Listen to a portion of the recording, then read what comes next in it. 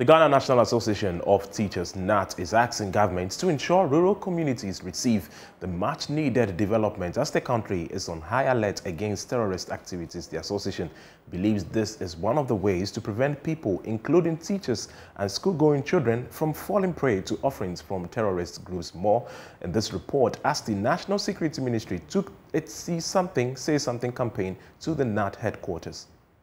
Tuesday, May 24, 2022, government launched an awareness campaign dubbed See Something, Say Something. The move was to put Ghanaians on high alert against terrorist activities. They have since been engaging stakeholders, the latest of which is the Ghana National Association of Teachers. Here is the National Coordinator for the National Security, Major General Retired Francis Edu Amanfo. Indeed, teachers are the makers of a nation, hence they play a cardinal role in nation building and national development. Perhaps a deeper reflection of a country without teachers would give us a better appreciation of the importance of teachers.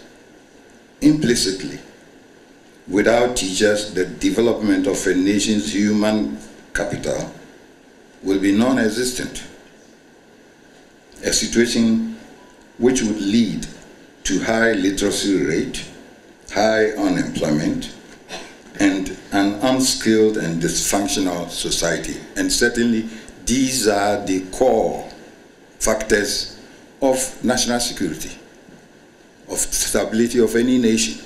If we lack all of these, our nation stands to lose and stands at big risk.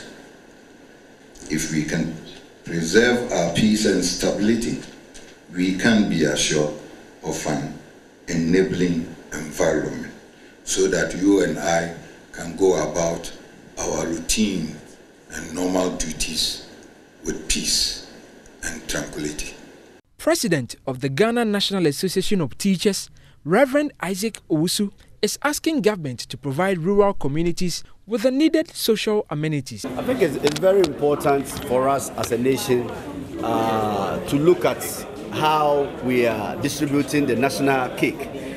In fact, if you take Ghana as a whole and looking at the distribution of the national cake, you could see that some people are not happy.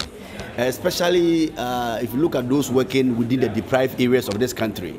The social amenities are not there. General Secretary of the Association, Thomas Musa, says government must ensure the welfare of teachers and students to prevent them from being radicalized by the offers of terrorist groups.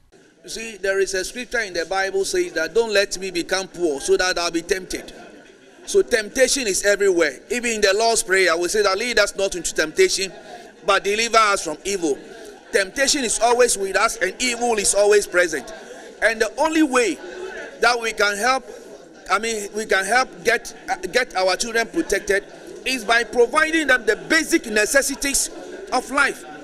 So some things like feeding, the infrastructure, and things that will help them, basic things that will help them live their normal life, particularly in underserved communities.